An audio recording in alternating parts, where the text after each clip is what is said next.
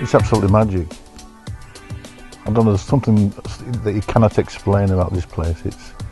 It's just different to anywhere else. One thing that I really like about Daymaker here is they get to interact really closely with the visitors.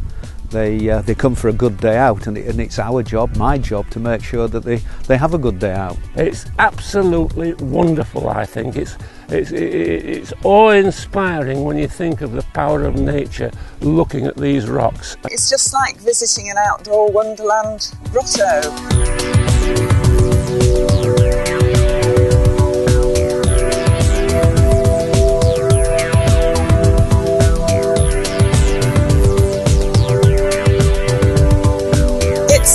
Helping people to get the best of their day out of their stay at Brimham Rocks. When I take them out, I like to explain a little bit more about the moor and the conservation that has to take place here. I'm trying to make somebody's day. Practicalities for the new visitors, where the toilets are, where you can get a drink. They may see all sorts of wonderful things, get a thrill from the grouse going go back, go back, go back, go back, go back, go back, go back, go back, go back. It's really lovely seeing people go home at the end of the day. They're smiling, they're tired, they're sticky with ice cream.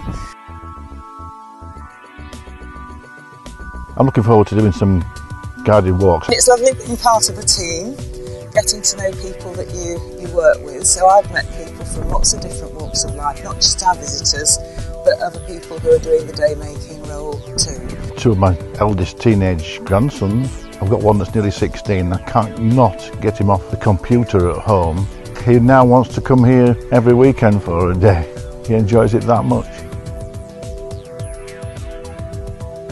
If you can get that across, particularly to very young people, I think you've got a conservationist for life.